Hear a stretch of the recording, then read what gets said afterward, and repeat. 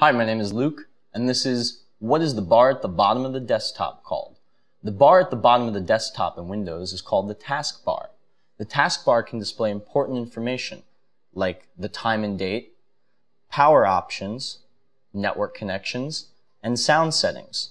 If you click on the up arrow here, you can look at the different programs that may be running. All the way to the left, you'll notice the Start button. The Start button is an important way to access different programs and features and files in your computer. Another cool feature of the taskbar is that you can pin files and programs to it by simply dragging and dropping them to the bottom.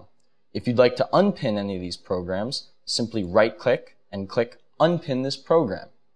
And that's it.